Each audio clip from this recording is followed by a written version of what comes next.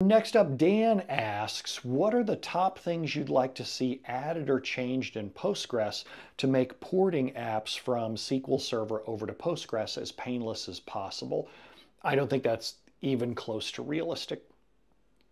Amazon has this thing called Babelfish that aims to be a layer in between your SQL Server code and a Postgres backend database.